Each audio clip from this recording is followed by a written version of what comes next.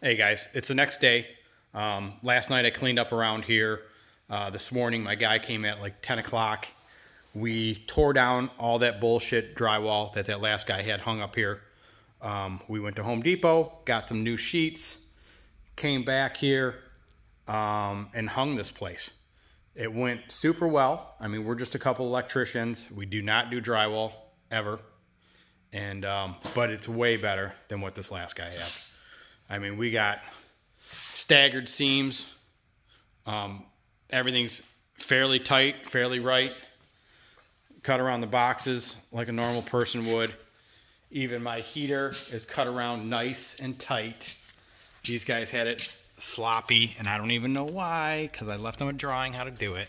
I think they can't read it. Again, the boxes that I could stick my fingers in before, way better.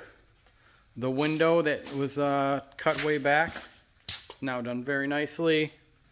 Again, another box that was super sloppy. I'm just so happy that this stuff is actually looking like it might be okay. And then we also did above the garage doors. Did the little corner over there, and the rest we're waiting. Once this side gets done over here, we will, or I'm sorry, over here, we're gonna have some desks and cabinets and stuff. That'll all get hung. Then we'll unload these shelves, majority of them, pull them out, insulate, drywall the rest of that stuff, and good to go. But that's it, guys. I mean, if you've seen my video from yesterday, what that guy had, this is a night and day difference.